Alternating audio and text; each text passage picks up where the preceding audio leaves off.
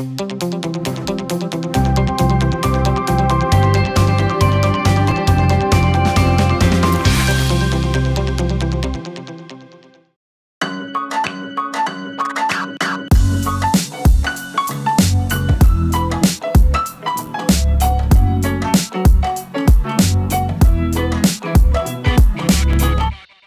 good morning, Upstreet.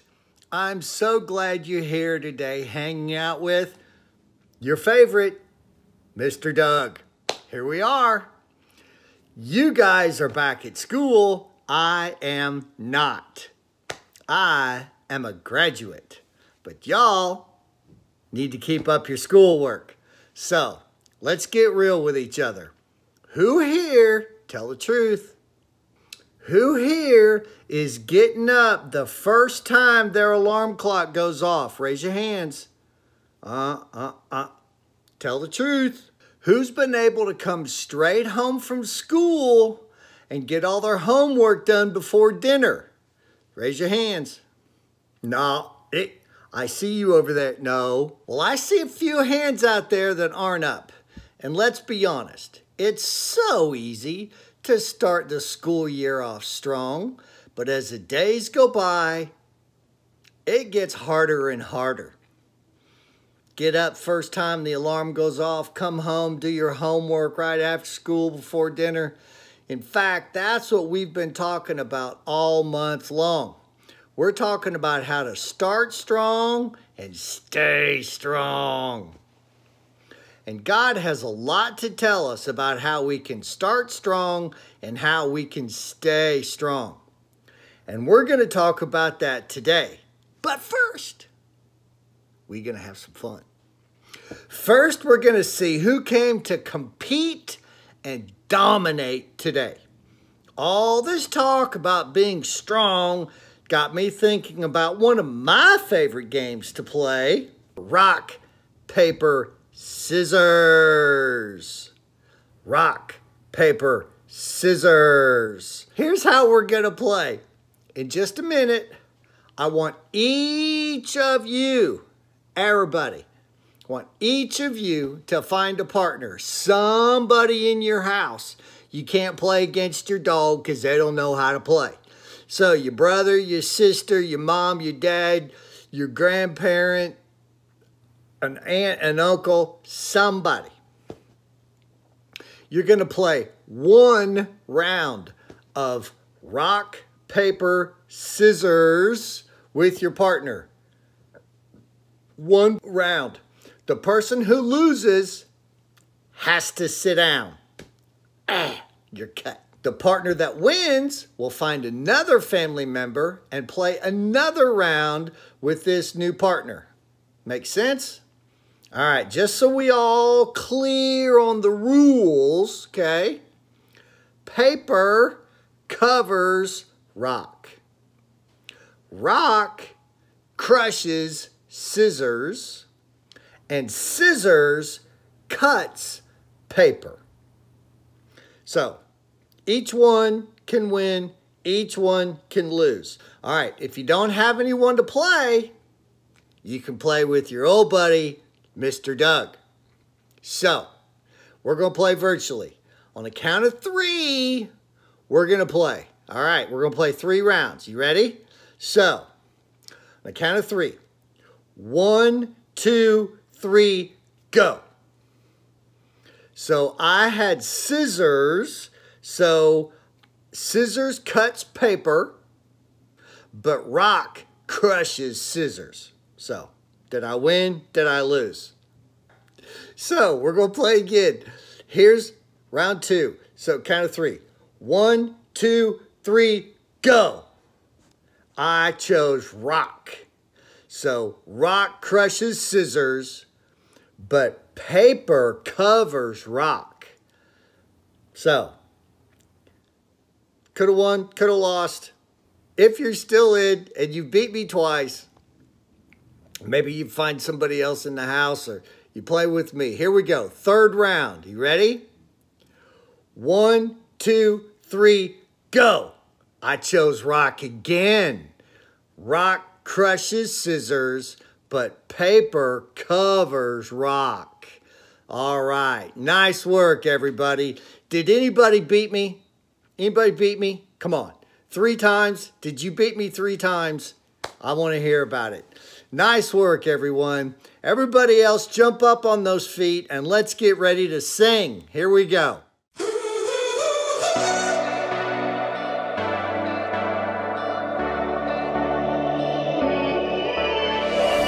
Through the fire, always speaking.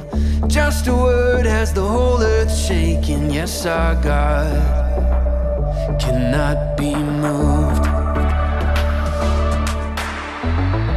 In a world of hate and vengeance, your word speaks of forgiveness. Yes, our God cannot be moved. Yes, our God cannot be moved. Unshakable love, unshakable love. Your kingdom forever stands. Your love, it has no end. Unshakable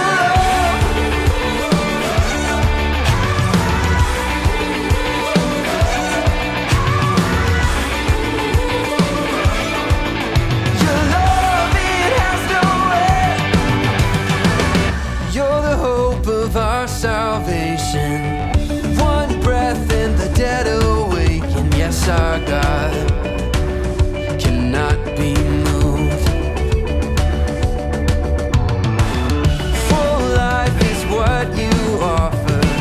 It's not found in any other. Yes, our God cannot be moved.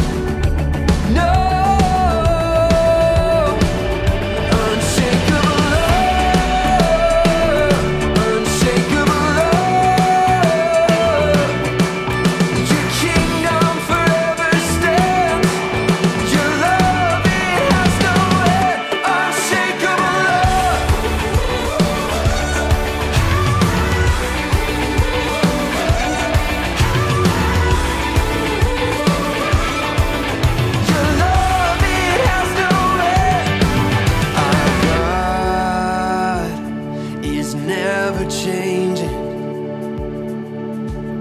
When all the earth is fading, His love will be our light. And I can see that the day is dawning. And when all the earth is shaking, I'm right where I belong. And I can see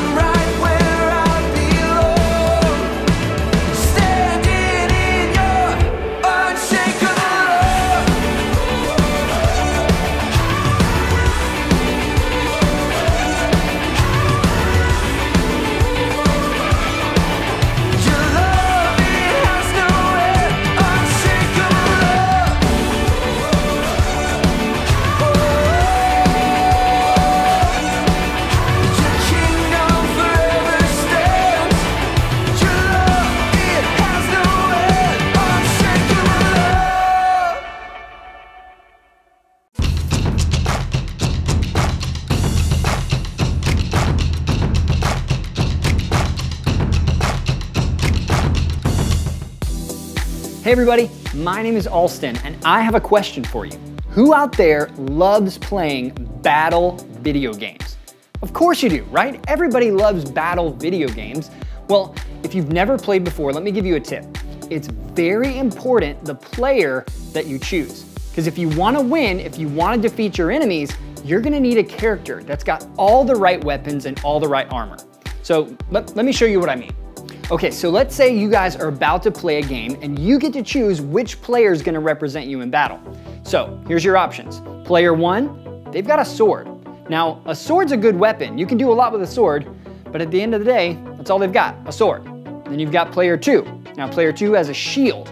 Okay, still pretty cool. You can do some things with a shield. You can bounce things back, but kind of like player 1, all they've got's a shield. But then you've got player 3. Now check this out. Player 3 not only has a sword, not only has a shield, but they have this awesome helmet as well. So, which player do you choose? That's right, of course, you choose player number 3. They have all the right armor. And in fact, let's welcome player 3 out here right now. Oh yeah, see, he looks awesome. You've got all the right armor, all the right weapons. You can stand strong in battle, right? Good, because look out!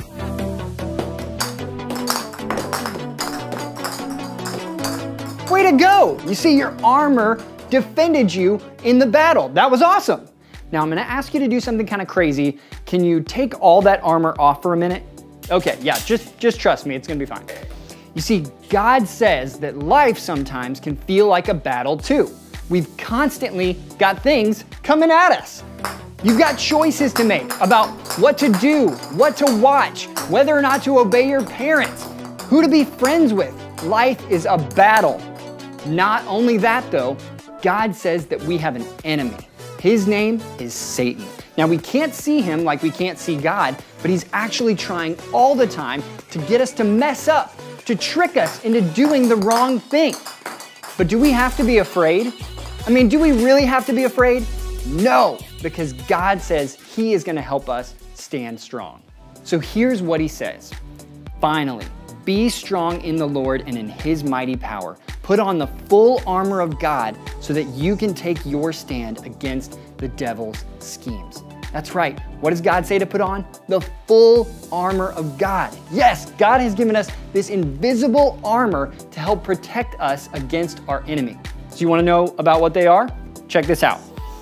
Here's the first one. It says, take up the shield of faith, with which you can extinguish all the flaming arrows of the evil one. You see, God says that when we have faith, when we believe every day that God's with us, that he loves us and that he'll help us, it's kind of like we have a shield that'll help protect us from everything the enemy throws at us. Yeah, exactly. If the enemy says, you're not good enough, nope, exactly. God loves me. I know that's not true. Or if the enemy says, you should be afraid, you block it. That's right. You say, nope, that's not true. I know that God is with me. Our faith is like a shield to help protect us. It helps us start strong and stay strong. Then God says, take the helmet of salvation. So when you believe in Jesus, when you believe that he died for you and that he came back to life, God says it's like you're wearing a helmet that protects your mind and reminds you that you belong to God. You're on his team. And when you're on God's team, that means that he's gonna fight for you. He'll never leave you. He'll always be with you. You'll always be his. And how does that help us stay strong? Because what team is stronger than God's team? No team. That's right. What enemy would stand a chance against God? And finally, God says that one of your most powerful weapons in battle is this, the sword of the Spirit, which is the Word of God. See, God says that when we read the Bible and we know what's in there, it's like it becomes a sword, a weapon in battle. Because you know what the enemy likes to do? He likes to trick us into making the wrong thing seem like the right thing. But that's why God's given us a sword. So we can be like, on guard, that's a lie. On guard, that's another lie. You can't defeat me because I know the truth. I know what's right because God showed me. How awesome is that? God has given us a shield of faith, a helmet of salvation, and a sword of the Spirit, so that not only can we start strong, but stay strong, no matter what comes our way. So let's give it up for our battle warrior today. Hey, thanks man, way to represent us in battle.